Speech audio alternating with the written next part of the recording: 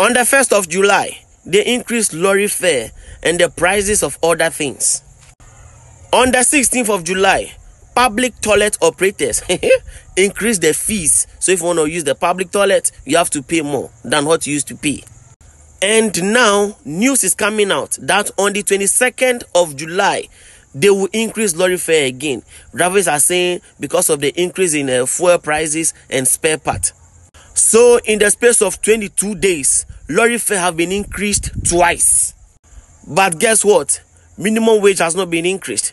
Salaries has not been increased. Inflation is rising. Cost of living is rising. And they also said in few days time, they will increase the prices of other things. If you are a Ghanaian and you are watching me, put your hand on your chest and say, "So help me God." Yeah, they know why they said that at the ending of the anthem. So help me God. It is only God that can help us in this country. I'm telling you for a fact. 14 days, you've increased lorry fare twice.